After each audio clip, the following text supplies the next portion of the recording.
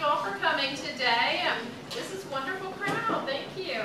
I want to introduce our speaker today. Also, before I get started, want to thank our sponsors for this month, who are John Bird and Graham Sweeney.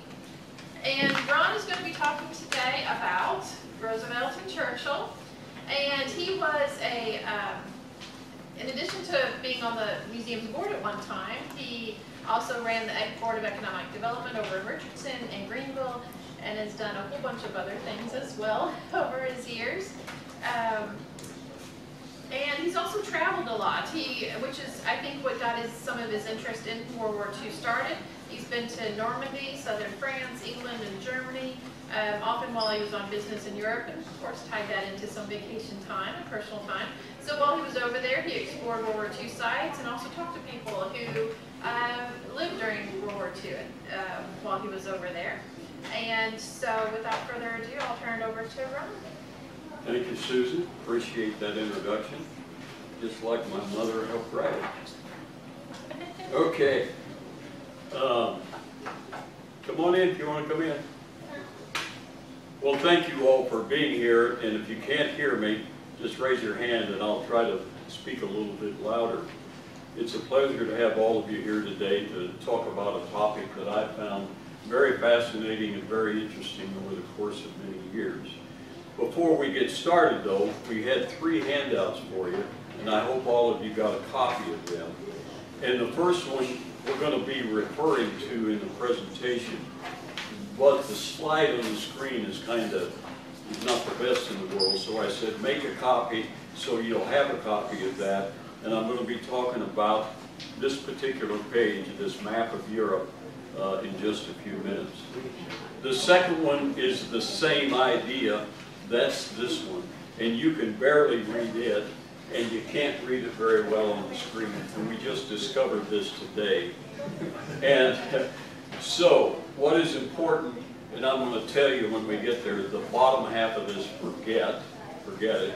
It's the upper half that I'm going to be talking about.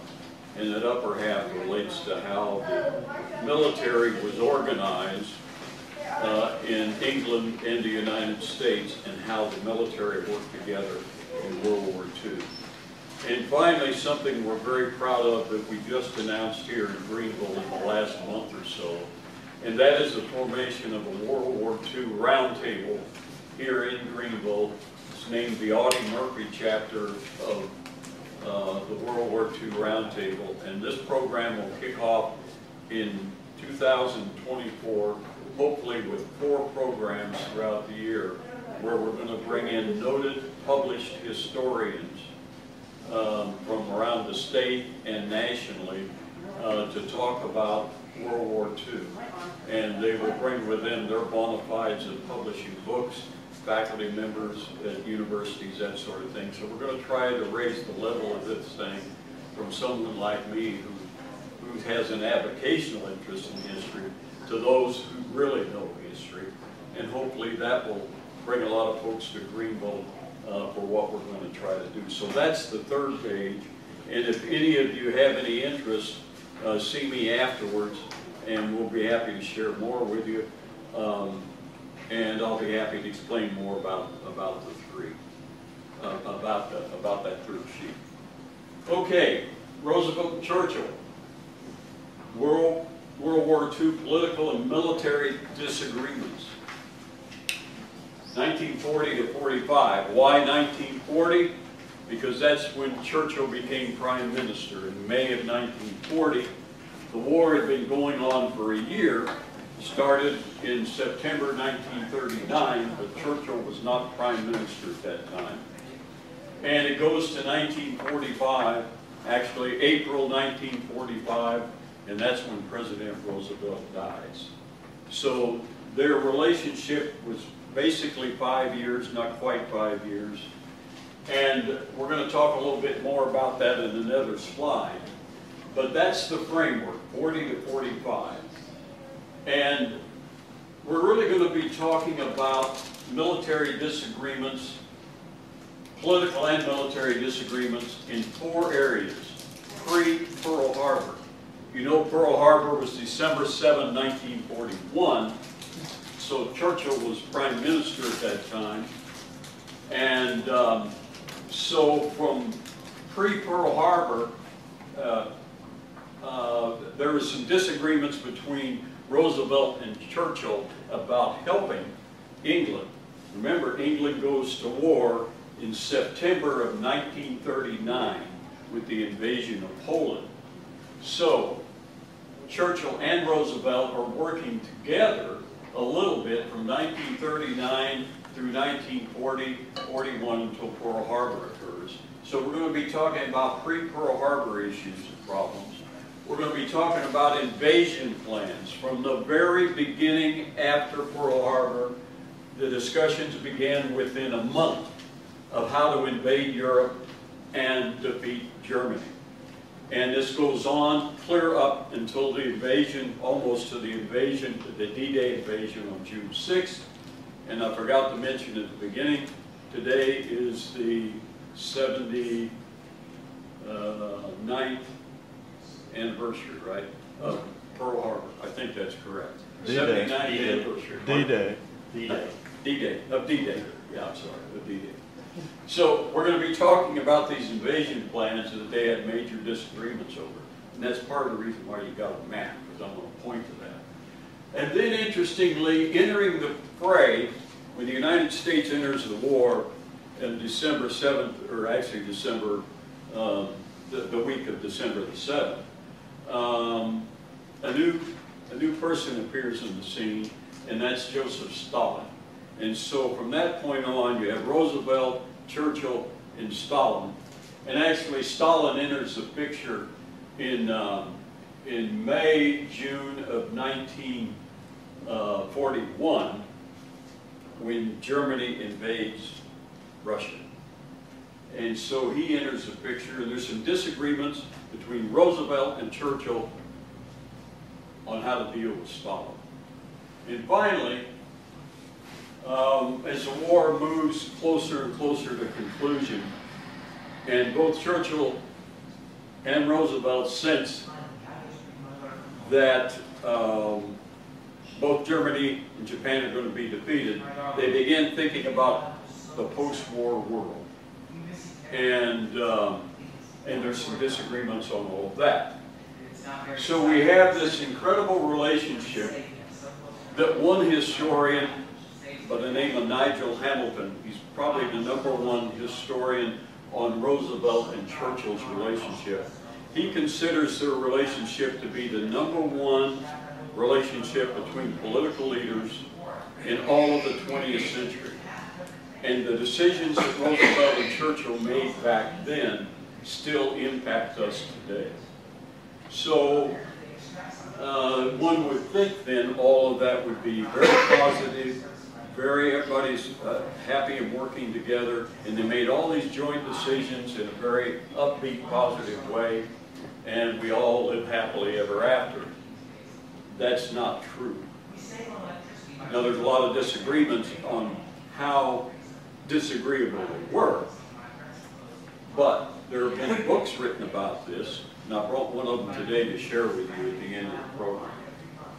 So, let's go ahead and get into the program.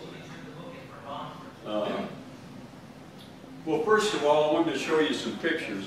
This happens to be Churchill and Roosevelt. They met on a ship off the coast of Canada, and this was actually before the war, and they met to discuss the problems that were going on in the war. And Churchill this is the first time he's meeting Roosevelt. Actually, it's the second time. He met Roosevelt back in 1918, believe it or not. And it wasn't, Roosevelt wasn't impressed with Churchill, and Churchill wasn't impressed with Roosevelt. And so this is the second time that they met, and this is in 1940. Now, what's interesting about this, part of the reason why we have it here, this is Roosevelt's son. And of course, Roosevelt's here, and this is Churchill. And if you notice, Roosevelt's got a little paunch right here. Well, that paunch is because he has a metal brace around his waist. that holds his legs, and the braces go down and go underneath his foot.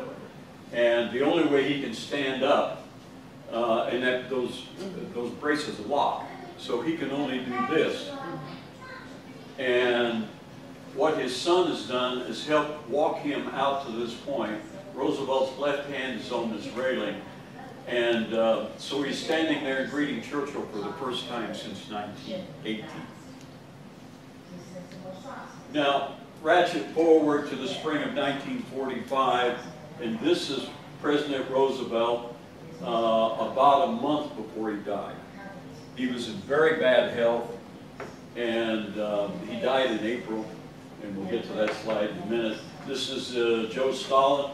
This is at Yalta, and I included it because of this little saying down at the bottom. Meeting Franklin Roosevelt, this is Churchill, meeting Franklin Roosevelt was like opening your first bottle of champagne. Knowing him was like drinking it. Winston Churchill. Now, Roosevelt was known as he was a very happy, pleasant individual to talk with. If you see him around people, he's always got a smile. You remember he smoked a cigarette, and he had a cigarette that stuck out the corner of his mouth. Well, you can see it right there. No, I don't think that's not it. Anyway, he and Churchill were at Camp David. It wasn't called Camp David then.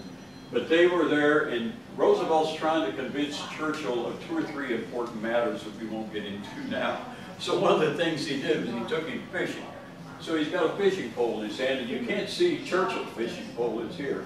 And they're sitting along a stream, an actual stream, fishing. And Roosevelt's trying to convince Churchill to do things that Churchill doesn't want to do. Okay, now here's the map, and this is the map that you got. As you can see, you can't see it very well. Why this map? This map in red shows you the fullest extent the German forces occupied Europe and the western part of Russia. And I'm just going to briefly go through it. The first declaration of war was between Germany and Poland in September 1939. In the spring of 40, Germany invades France first, and immediately after and defeats France in 6 weeks. And a month later, they invade the Low Countries of Holland and the Netherlands and Belgium and Norway and Denmark. And then Italy is in the war as an ally of Germany. And then the next year, in 1941, Germany goes down into Greece and the countries to the southeast of them, like Hungary, in that area, and they take over those countries. And then finally, in June of 1941, Germany invades Russia. And this is the extent of the Russian invasion. Well, the Ukraine and Belarus is part of Russia too at that time. And Moscow is about where the R is in Russia. So they occupied a huge portion of Western Russia. And all of this will remain the same until about, well, we'll get into that in a little bit. But that's the map, and that's the reason I wanted to show you that map. And we're going to come back to it when we talk about some of the disagreements. Okay, now there's the third piece you have, and forget all this stuff down here. What this is, what this actually is the command structure, the joint command structure between England and the United States for the invasion of Normandy. And the bottom part all relates to Eisenhower and his people. But what I'm interested in showing you is how the United States and England decided to fight this war militarily. And what they did right after Pearl Harbor was Churchill came to the U.S. and they sat down for a month with their staffs, and they decided that they would combine their military staffs, and their military staffs would be based in the United States. And So Franklin Roosevelt's up here, Winston Churchill is here. The combined chiefs of staff is what it was called. The United States was William Leahy, he was the chairman. George Marshall was the head of the Army. Ernest King, head of the Navy. Henry Arnold, the Army Air Force. And then the British side was Alan Brooke from the British Army, and I won't mention the other ones. But it's this organization that managed and run World War II for the Allies. All right, there's Roosevelt, and the highest ranking U.S. Army general in the U.S., Lieutenant General George Marshall. He's the Chief of Staff of the United States Army. He will play a major role in World War II, and he and Churchill doesn't get along oftentimes also. All right. And here's his counterpart with Churchill, Sir Alan Brooke. And this is a post-war photograph. And Brooke is famous for disagreeing with everybody. He didn't get along with Roosevelt. He didn't get along with Marshall. He didn't get along with Eisenhower, even though he was #2 in command at D-Day for the British.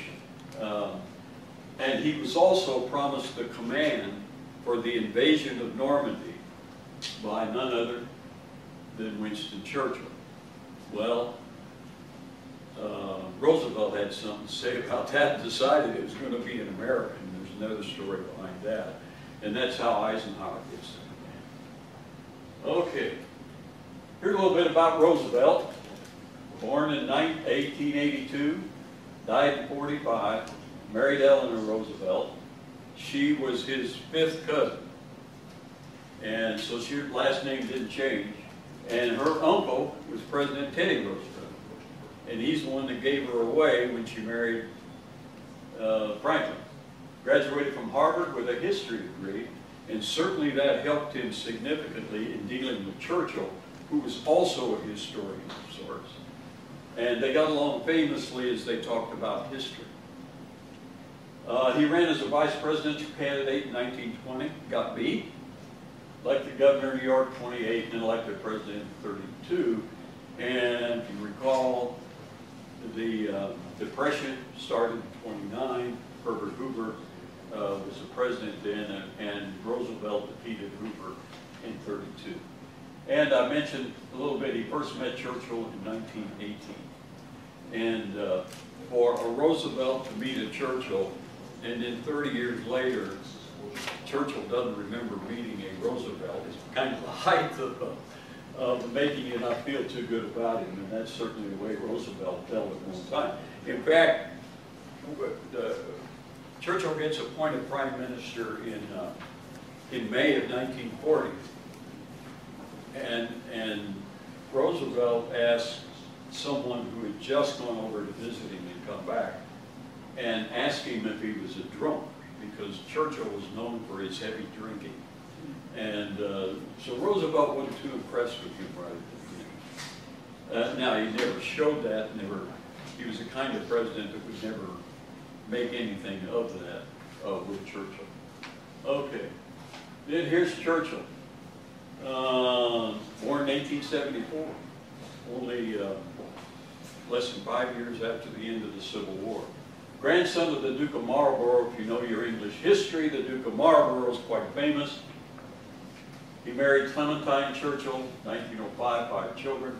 Graduated from the Sandhurst Royal Military College in 1894, but that's not a 4-year college. It's a year, year and a half kind of thing. So he never actually graduated from a British university.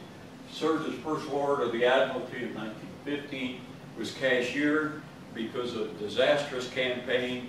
He was a lieutenant colonel in the military, and won't bore you with the details, but it related to the Dardanelles, which separates Greece from Turkey, and he led a campaign down there, and it was bad, so he got fired. And then he was selected as Prime Minister on May 10, 1940. Why? Because Neville Chamberlain was the Prime Minister, and he had negotiated the treaty with Hitler on Czechoslovakia, and that turned into be a political disaster for him, and so he was forced to resign, and Churchill took his place.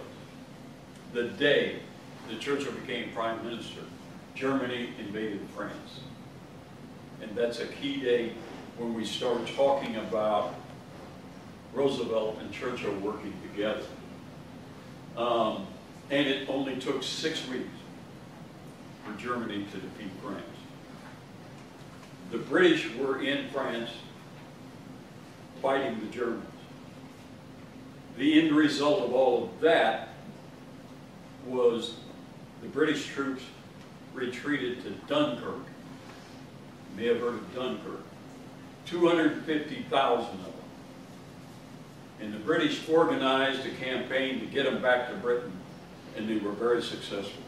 Had they not done that, it would have been a totally different war, because of the cream of the British Army was on the beaches at Dunkirk.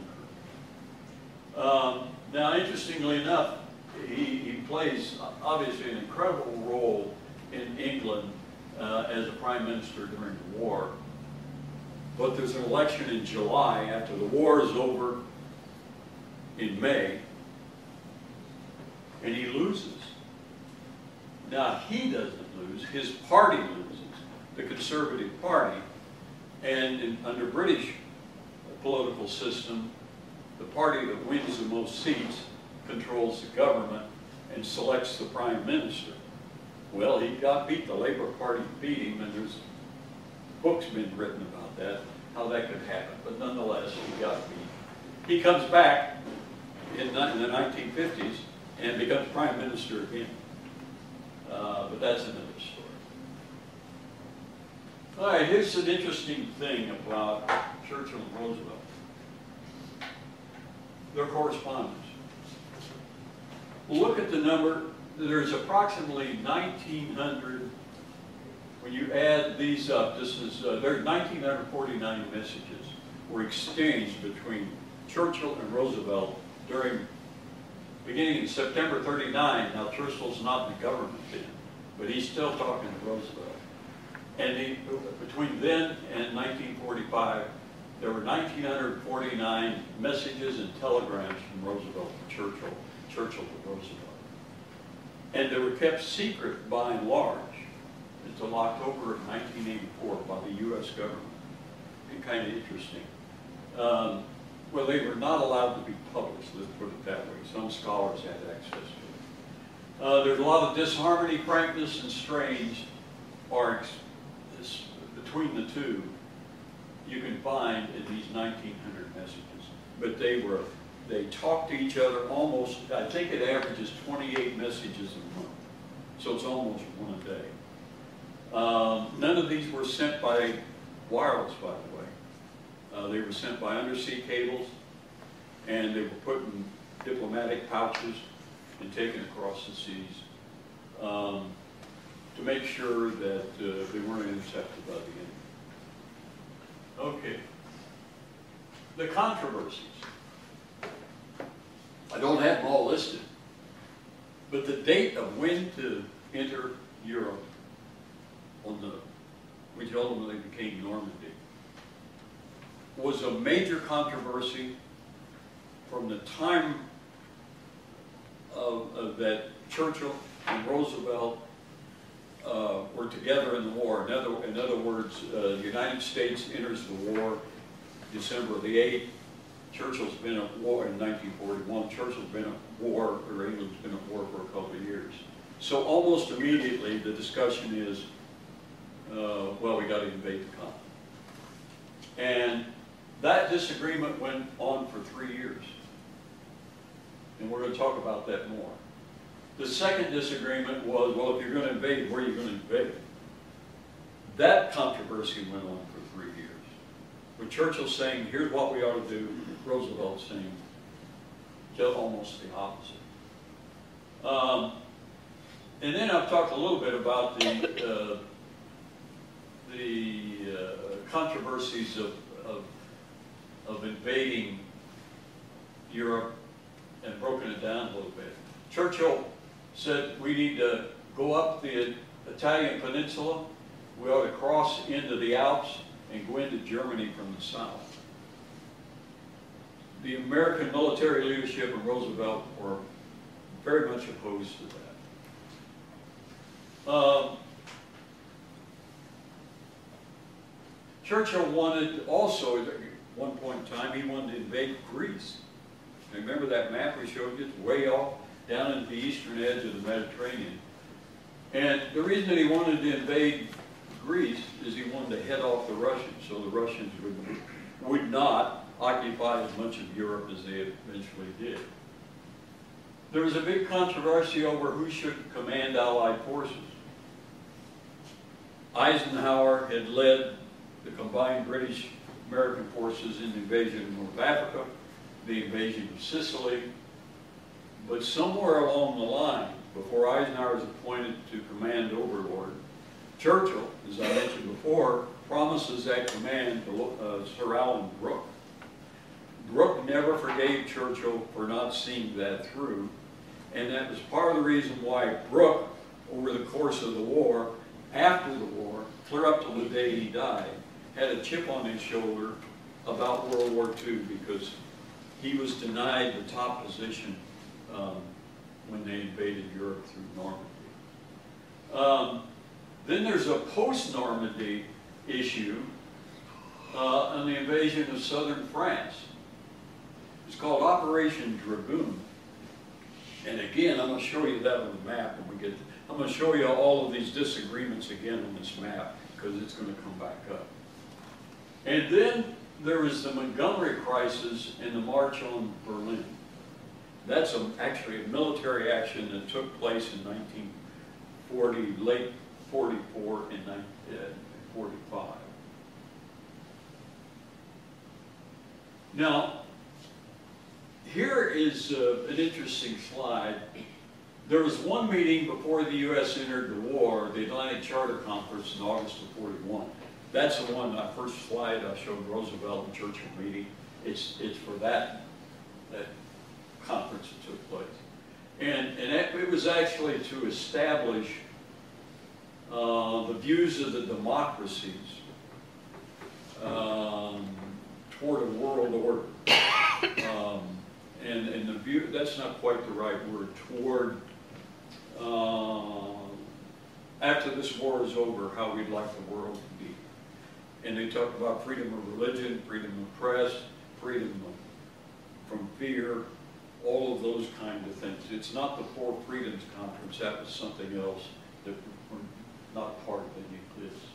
So then there's 9 meetings between Roosevelt and Churchill plus their staffs during the war, 9 of them.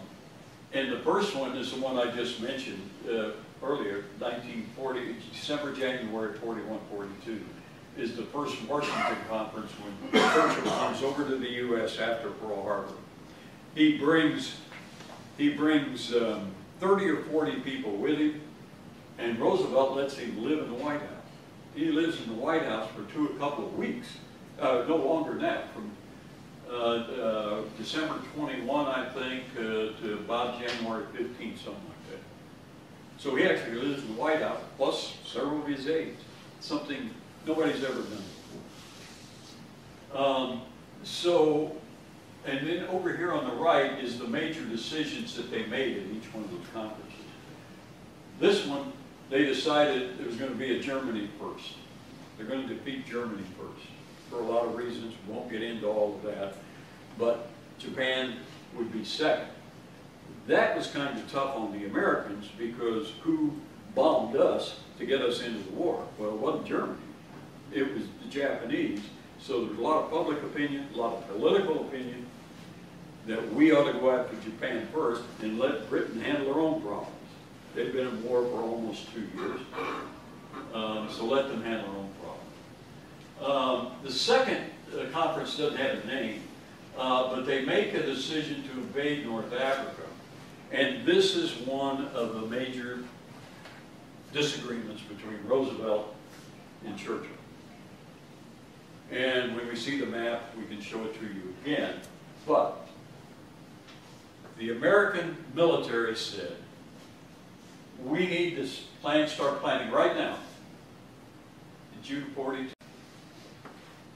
And it always was a single point invasion. In other words, you're going to pick a place and you're going to invade, and then you're going to spread out the armies as you move toward Germany and control everything as you get to Germany. Churchill says, I don't want to do that. He said, the best way to defeat Germany is we need to start nibbling away at everything she has, that she's taken over, and try to recover in little tranches, a little bit here, a little bit here, a little bit here, and we eventually will end up in Germany. Now, why did he feel that way? He felt that way because nearly, right at 400,000 British soldiers were killed in World War I. Churchill was an officer in World War I. Another 180,000 or something like that were wounded. They lost so many men that the birth rates in England, as you get toward the late 30s, were impacted because they lost so many men. So that was one reason. Another reason was that he knew, Churchill knew, that in World War I, it had been a terrible war. It had been a land war. It had been a war of trenches. It had been a war of gases, gassing each other. It had been horrible for about 3 or 4 years. And if they invaded Europe somewhere in France, they're going to end up going through that same area they were in World War I. Churchill was deeply concerned that if we did, and it ended up in an impasse in World War I. They would fight a major battle and only move the battle lines a mile and lose 10,000 men. So Churchill was very much aware of this, and he was bound determined that he wasn't going to let that happen again. So if they end up going through France and we're all there together, and Germany is facing you from the east looking at you west, and you put everybody together like they did in World War I, it's going to be an impact. Thirdly, the Germans in the invasion of France in 1940 had swept through France in 6 weeks, defeated the British completely and the French. 150,000 French troops were deported to Germany to work in the plants in Germany after the invasion, when Germany was successful at invading France. That's the same. So they go to Germany. The 250,000 go to Dunkirk, and they get them back to England. So that's the reason Churchill says, I don't want to have a single invasion. He said, what I want to do is I want to start in Africa. And I want to go down there and kick the Germans out of North Africa. Rommel was down there. Rommel was trying to take the Suez Canal. He was trying to defeat the British, because the British had sent troops down there. It's a long story, won't get off in all the details. But he says, we need to nibble, and we need to kick them out of Africa. And we need to do it together. Well, the U.S. military said no. They didn't want to do that. Well, Roosevelt had a conundrum in front of him. Pearl Harbor was bombed in December '41, and here we are in June of '42, and there hadn't been any U.S. troops committed in battle anywhere. He was facing re-election. No, Congress, not he wasn't facing re-election, but Congress were going to have elections in the fall. And he was in trouble politically for a lot of other reasons. So he gets to thinking about this and he thinks, Well, my troops need to be bloody. That's a military term. They need to be bloody. So Roosevelt tells his military, I think maybe Churchill's got something here. So he agrees with Churchill against the advice of Marshall and decides to invade Europe. Now, to convince the Americans to go along with this, it's a very tense meeting. And Churchill comes up with a brilliant idea. He says to Roosevelt, he says, you know what, Franklin? I think for this invasion, we ought to have an American commanding this invasion of us and you all, and a few of the Free French, by the way. And, by the way, your guy in England, Dwight Eisenhower, this is Churchill talking, Roosevelt, and he says, Franklin, we are very impressed with the guy. He gets along with everybody. He knows how to work with everybody. He's always got a smile. He's a good one. We ought to keep him, and I think he ought to come in. That's how Eisenhower got the job. So the first major decision they had between Roosevelt and Churchill, Churchill wins. The invasion occurs. Now here's another thing. Roosevelt just keeps urging them, hey, try to land before November, the election day. For God's sakes, try to get over there and get started. Well, they don't make it. Marshall tells Roosevelt about 2 weeks before, he says, nah, it's going to be November the 8th or something like that. Roosevelt never says a word. But anyway, Roosevelt gets beat badly at the polls in that November. But had the men landed and had the invasion been started to fight the war, he probably would have done something better. But anyway, that's the second, the no-name conference invade North Africa. That's where that decision was made. Then the third one is a fascinating conference. It's at Casablanca. And Roosevelt decides that he's going to go overseas and he's going to be at that meeting. And he and Churchill's, and it's in January 43. The invasion is in November of 42. So it's been going on a couple of months and we've had good success. Not over, but we've had pretty good success in North Africa. So they invite Stalin to come and join them. He won't come. So they meet in Casablanca, and they are going to then make another decision about what they're going to do if they complete the North African campaign successfully. And one of the things that Roosevelt was a great man of history, and he studied the debacle of World War I. He studied the debacle of World War I on the peace conference that occurred afterward, and the League of Nations, which was a disaster. And he concluded that this war was so bad, and by this time, of course, the Russians are involved, and the killing is so awful, and there is some evidence of what's going on in Eastern Europe with the murdering of the Slavs and the Jews, etc. There's some of that evidence is now known by both Churchill and Roosevelt. And so Roosevelt decides we are going to do the same thing we did at the end of World War I, where we got everybody together that were the victors, and we all argued it out. And then we told Germany, here's what you're going to have to do. He decided we're going to have unconditional surrender. Now, many of you know the Civil War, no U.S. grant, unconditional surrender grant. So he decides that that's what we ought to do. And we'll then decide, the victors, which is going to be England and the United States, and probably Russia. We'll decide what's going to happen to Germany, the three of us, not all the rest of the countries. And so he announces it at a press conference, of all things. There's actually a photograph of the press conference where this happened. Churchill is blown out of the water. Like, he agreed to it in principle. But he thought there was going to be a lot more discussion, and at some point in time, he and Franklin would work something out.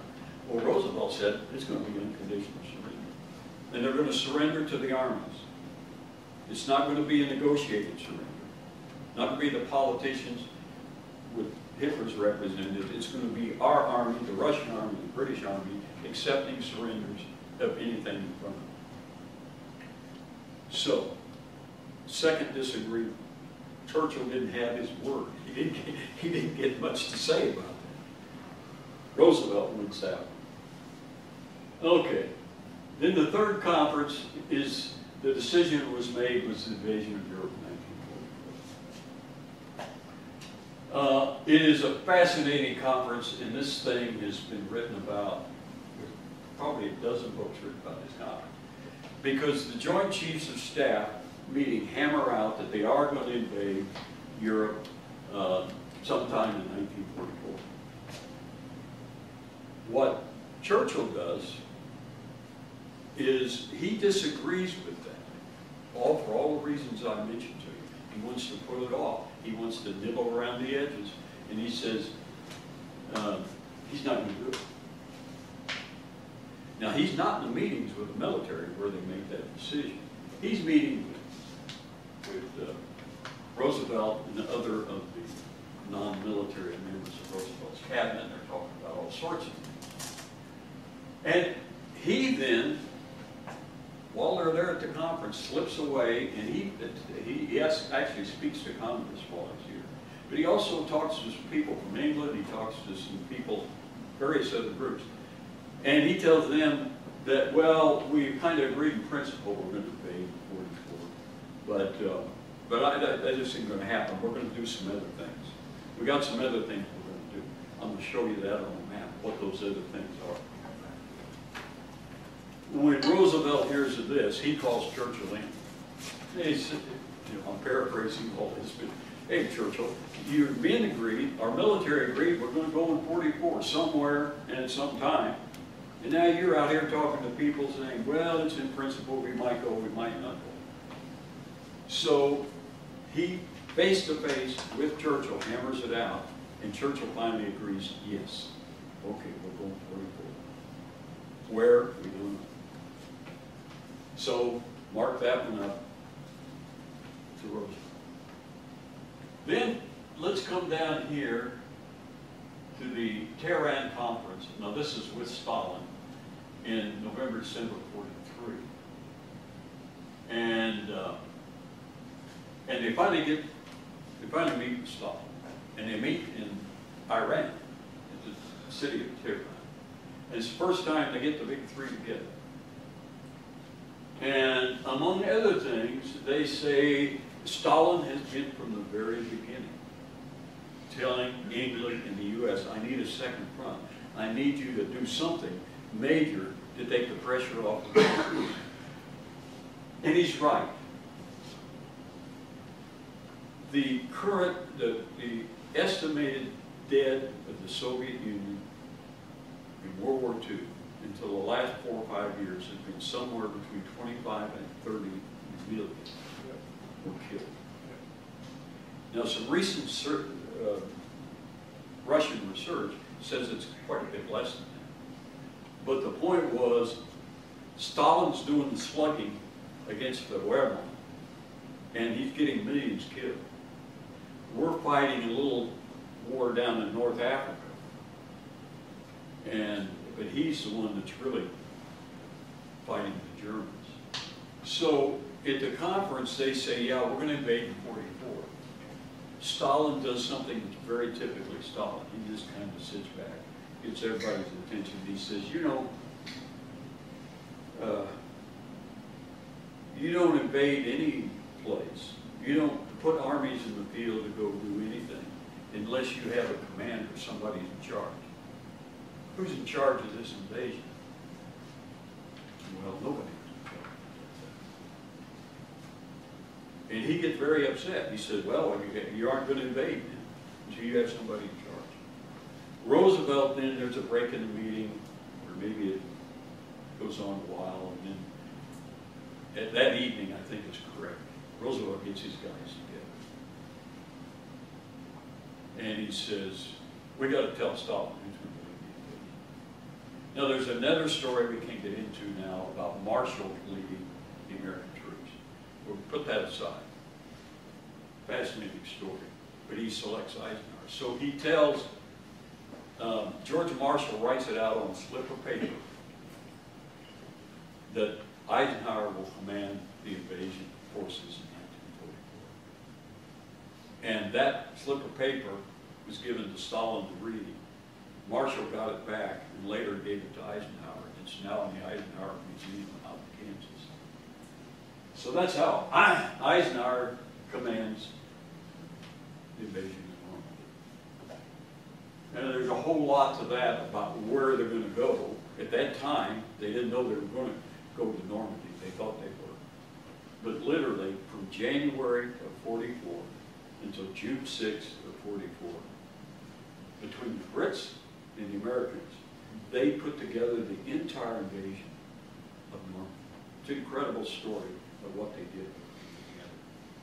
By the way, the documents relating to World War, relating to Normandy, that are held by the Americans and the Brits are over 18 tons of paper. And I forgot how many millions of pages, and they're all stored neatly. So if you want to go read about it, you can go do it. So who wins this fight? Well, Roosevelt wins this fight. Essentially what happens is that early in the game, 41, 42, somewhere along in there, Churchill dominates. Because he's been fighting since 39. They stood alone for 2 years, basically, in this war. And Churchill has a tremendous amount of respect in his own country, and Roosevelt respects him. So early in the war, Churchill kind of gets his way. But as the war progresses, first of all, he runs out of men. That's another story. And so we bring more and more men in. And at the end of the war, we have 8 million men in the service. And we have 16 million who served in the military in World War II. So we ramp up, and the arsenal of democracy ramps up. Everything that we built, tanks, airplanes, ships, and so forth, we became the dominant power. And Churchill, by the end of the war, was just shaking his head, because that's all he could do. He was bankrupt. He didn't have any more troops. Montgomery had told him right after the invasion of Normandy. Montgomery was told by the folks in England. He commanded the British forces that they couldn't replace the people who were getting wounded and killed. So by the end of the war, the number of Brits fighting the war went down. And as a result, Churchill's impact, Churchill's ability to influence was not as great. So then this Yalta conference occurred again with Stalin, and it all related by and large to they made final decisions on how they were going to occupy Germany, and final decisions on how they were going to occupy Berlin, and a bunch of other things that related to war crimes and so on and so forth. But basically it related to the division of Germany. And at that conference, now this is in February, and the war's over in May. Churchill is saying to Roosevelt, of course Roosevelt dies in the middle of this, and then he says to Eisenhower, we've got to move rapidly into Germany, and we've got to take over all the land we can to keep the Russians out.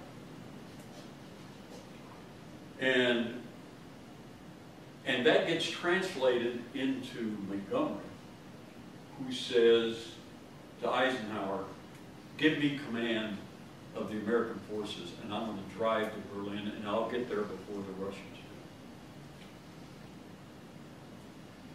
do. And that's what Churchill wanted to do. By the time the last year of the war occurs, Churchill is more afraid of the Russians than he is, in some respects, what's the remnants of Germany. And he's awfully afraid that Stalin is going to take over potentially everything to the French border. And so he wants the Allied powers to move rapidly. And Montgomery says, I can get there before the Russians. Patton, on the U.S. side, says, give them all to me, I'll get there before the Russians do too. Well, Eisenhower took a look at what they decided here on the division of Germany, and he says, if I do what they're saying, and we go hell-bent for leather to get to Berlin, his estimates by his staff is that there would be 50,000 potentially more casualties from the U.S. side, and about 30,000 of that would be dead. And Eisenhower said, well, this doesn't make any sense. I'm going to go all the way to Berlin. I'm going to lose 30,000 people killed, and then I'm going to withdraw. And I'm going to go back to the American sector that we're going to have. And so we're killing men needlessly. He says that to Marshall, which is Marshall's his boss on the American side. Marshall agrees. They talk to Roosevelt. Roosevelt.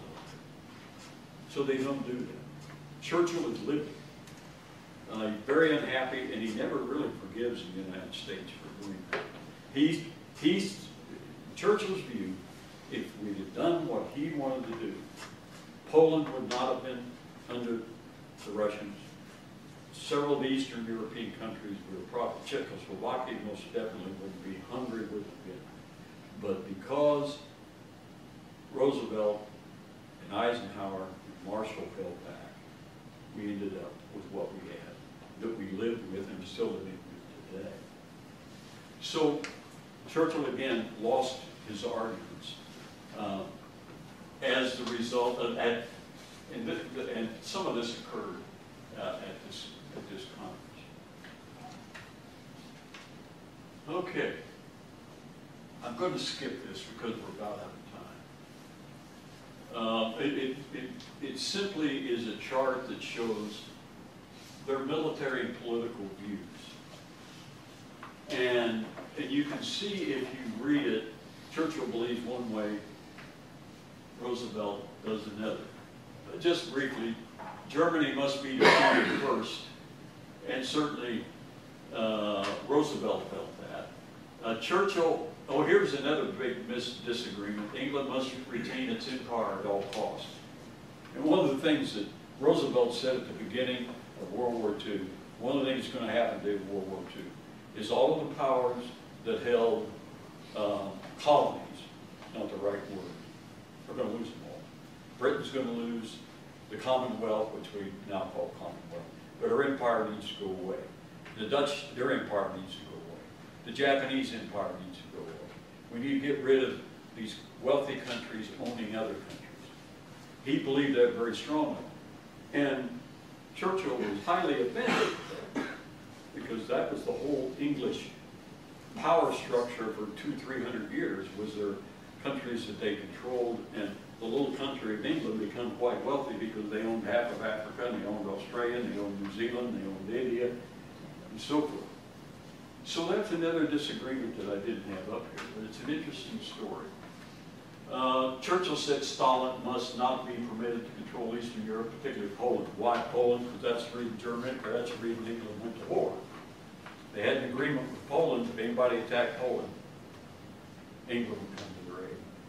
So England goes to war because of Poland, and they have an affinity for Poland. They're bound and determined that Poland's going to stay independent. Obviously, it didn't. I'm just going to skip the rest of it because there's a lot more in here we could talk about. Okay, 2-3 minutes on this, and then we'll go to Q&A. Here's Normandy. So the idea was the United States build up in England hundreds of thousands of troops over the course of 2 or 3 years. Send all the military equipment over there, etc. we can, men and equipment. And then we're going to take that whole entree and British troops that are there, and we're going to invade somewhere. And it was finally determined we're going to do Normandy, and that's Normandy right there. That's the Cotentin Peninsula and that's where they land. Now, you can't see it quite on the screen here, but this is North Africa. But this is what Churchill said.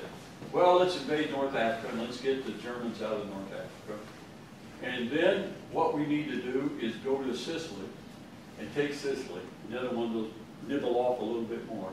And then the Italians, they're not a very strong country anyway, and they're not a true ally of Germany. So let's invade Italy. And then when we get up here, maybe Italy will surrender, and then we'll concentrate right here. And the Italian Alps and the Swiss Alps are right here. And then let's land here, and let's go up what was Austria. It wasn't Austria at the time, it had been annexed by Germany. And then we're going to be up, look here, we're going to be able to right into Poland, and here the Russians are coming this direction, and we're going to beat them. And Eisenhower and Roosevelt said, no, particularly Marshall. So then they come up, Churchill said, that doesn't work. And so Churchill said, let's go down here, it's an island that I forgot the name right here, and they said, let's take this island. And Turkey is neutral in the war. I think we can get her to come in on our side. And then, between the British and Americans building up over here and bringing Turkey into the war, we can go up this way. And the Russians are going this way, and we're going to beat them again.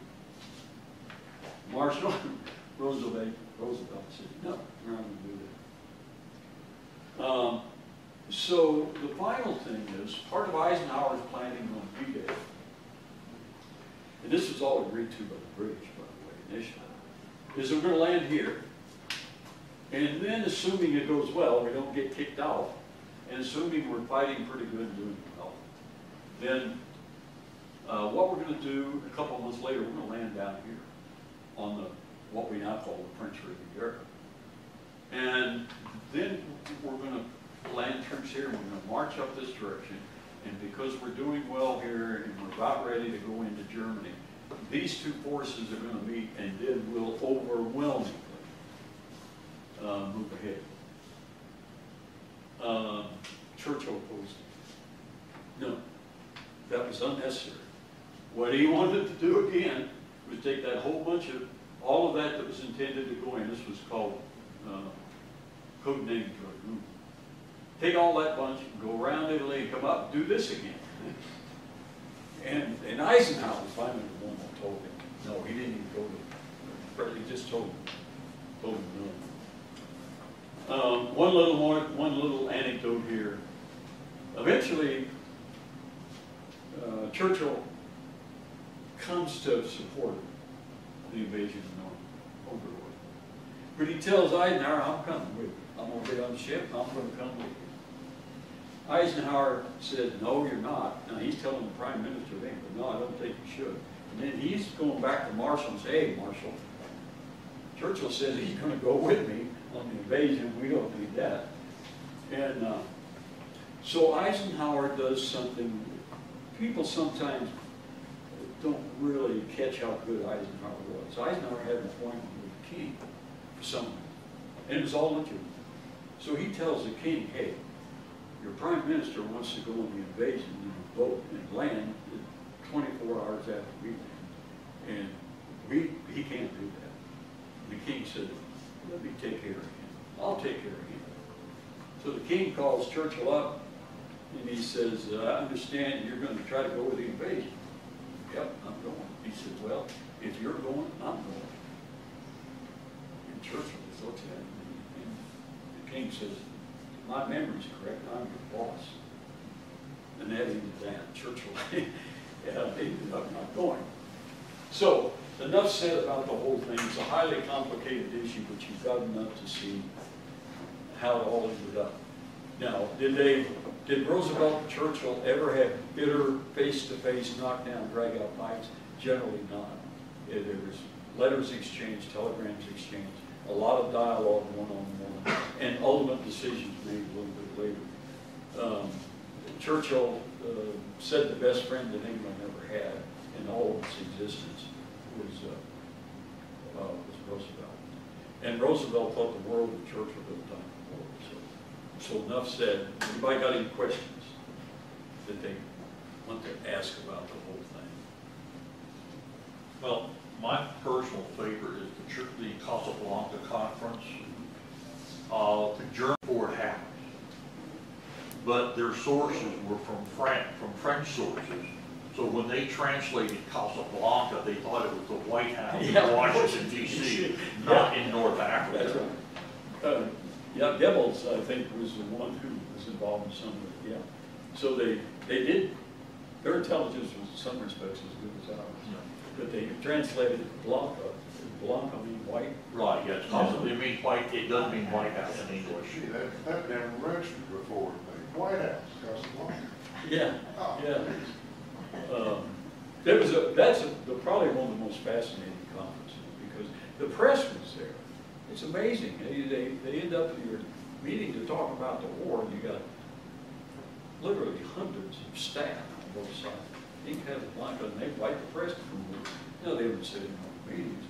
But Roosevelt ends up having his press conference, and he works that out in advance before he leaves because he wanted to then use if he got his way, to use that conference as a public statement of the next year directions of the war, and we're leading it. Churchill and myself are leading it, and we're meeting in Europe. So setting it, wanted to make a statement. The President of the United States left and went to Europe to be a part of North Africa to help, illustrate to the Germans this is real stuff. Another question. Well, the other thing, you mentioned how bad Britain was towards the end of the war. Or you had mentioned about how short Great Britain was for manpower. By the end of the war, they were drafting back into service men they had released in World 1917, 1918 that had been released because of wounds and putting them back on the front line. When they were taking over I think it was Hamburg, a lot of the men involved had actually been for World War I. Oh, at the end of the war. Yeah. Yeah, okay. But they were calling back men they had released for medical reasons in the First World War because they had lowered their standards so much that they had no manpower left. As a point of reference, the United States lost 480,000 killed, 420,000 in World War II. And between the Brits, World War I and World War II, there's 700,000 to 800,000 killed. I mean, 700,000 to 800,000. And oh, I'm sorry, including the French. The French got slaughtered in World War II. Big time. Well, they lost 250,000 just in the when the Germans invaded the second, during the Blitzkrieg. I mean, their losses were staggering during the Blitzkrieg too. Yeah. when this particular war started and before the United States joined it, did it start in the country of Poland, or where did it start? It started with Germany invading Poland on September 1, 1939. You mentioned that part, but where was the fighting happening? Was it happening in Poland? It was in Poland. In Poland, And the okay. invasion, they invaded, the argument was over, see there's a place right here, and Poland was created after World War I. And they took land from Germany, and I don't know where they got some land on this side also. And the Polish had a corridor to the sea. Now, what you really need is a map of pre-World War II, because Russia after the war wiped out what was East Prussia, forced all the Germans out of it. They gave them 30 days to get out or die. Part of that land became part of Belarus, and part of Poland was taken away from them, and they in turn got part of East Prussia. Are you talking about the end of World War II? Right. Yeah. Got a major Yeah. population. They just basically moved Poland to the west. Right. And then Stalin took the stuff to the east. Yeah. In fact, West Germans, before the unification of Germany, I ran into some Germans, and their controversy was when they were asked to serve in the German army under their peacetime draft, their their loyalty oath called for them to defend Germany. And they didn't know where where the real German border was, whether it was the Oder-Neisse or further east. And that was a controversy for them. And a lot of people refused to serve in the German army, said, we don't know which border you're talking about. Well, all of this area right in here, in the last century, has all been fought over, boundaries moved around in a variety of ways. So it's, I think your comments are right, very appropriate, very correct. Anybody else got any other questions? I got one more thing to cover with you before you leave. You have a sheet of paper which talks about the founding of the World War II Roundtable. That's this one. And I mentioned it briefly at the beginning, but I hope you'll take this with you. And I hope that if you have an interest, let us know. You've got my phone number down at the bottom of my email address, and we'll get you on a mailing list. And so that you can get invited to these programs coming up. And if any of you want to volunteer to serve on any of our committees, we'll be happy to have you to come and be a part of this. We will meet the committees will meet periodically. The board meets every month. If you have an interest serving on the board, or if you know of anybody who's a big World War II buff, why, feel free to share with them or share their name with me. We're looking for board members. We're going to take the first 100 people that get in touch with us and want to support the program. We have charter memberships for $25 or more, cost of a meal, and you'll be listed as a charter member on our website or in any publications that we have about the program. We have had the good fortune of having the Alpha chapter of World War II Roundtables. There's about 30 of them in the United States, and the oldest and the best one is in Minneapolis, Minnesota. They will average 150 to 200 people per meeting. They meet 11 times a year. And the guy who founded that gave us, Susan, half a day, maybe 2/3 of a day, visiting here to share with us how to start a World War II roundtable. They're somewhat similar to Civil War roundtables that you may be aware of. But we're honored that the museum has agreed it's named after Audie, and Susan and the chairman of the board are ex officio members of the board of this organization. It is 501c3 of its own. But anyway, we hope we can pick up some support from all of you in some form or fashion, and just let me know, and we'll go from there. Thank you all. Thanks for your time. Thank you very much for coming today. We really appreciate it, and thank you all for coming. Next month we actually won't have one because the 4th of July is on the Tuesday. So the rare times that happens, we skip July because 4th of July everybody's off, or they do the parade or something. So then we'll be back in August, first Tuesday in August.